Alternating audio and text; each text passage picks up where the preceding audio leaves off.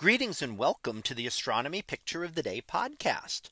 Today's picture for February 9th of 2024 is titled When Roses Aren't Red.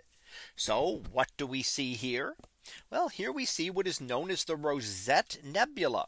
And the Rosette Nebula, named for the rose, here does not look very red. So why not? Well, in reality, if you took this in a full color image, you would see it as red, because most of the emission that you would see here is due to hydrogen gas. Hydrogen gas, when excited by hot stars, that ultraviolet light from hot stars will give off a distinct red glow. And we see that often in various different types of emission nebulae. And that would include the Rosette Nebula here. However, this time it looks blue. Why is that? Well, that's because that's the way this picture has been taken.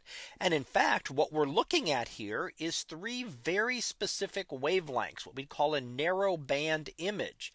So broadband would take the entire spectrum, all of visible light, and give us a closer approximation to true color. Here we're looking just at those specific wavelengths, and it happens to be the wavelengths emitted by sulfur, hydrogen, and oxygen. And this is a common scheme that has been used to look at nebulae, and it really highlights the actual gas over the stars, because the gas only emits those specific wavelengths, whereas the stars are emitting a wide variety of light all across the spectrum. So in this case, where we see greenish color, that ties into where hydrogen is being most excited. Oxygen appears in blue, and the sulfur in red. So we see those three different colors then put together here. So one of the reasons is that this allows us to see more detail within the nebula and to see where these atoms are most prevalent. Now, that does not mean where you see certain colors that those are the dominant atoms there. Simply means that they are the perfect set to be excited in that region. For example, hydrogen takes a certain amount of energy to glow.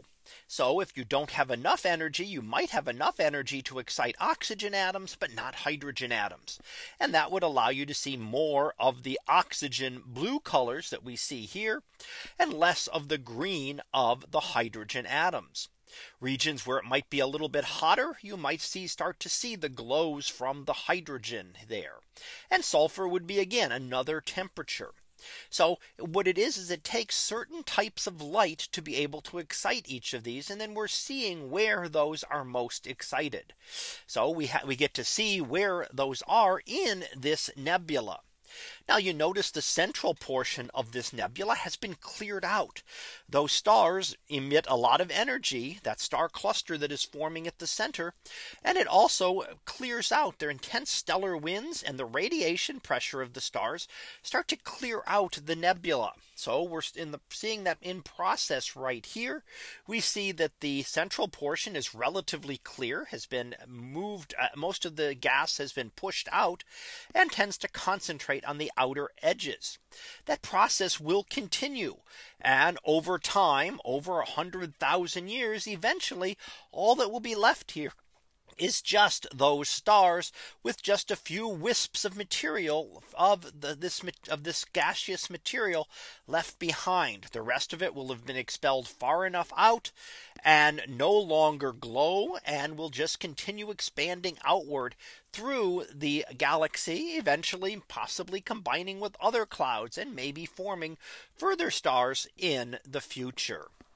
So that was our picture of the day for February 9th of 2024. It was titled When Roses Aren't Red. We'll be back again tomorrow for the next picture, previewed to be Ingenuity. So we'll see what that is about tomorrow. And until then, have a great day, everyone, and I will see you in class.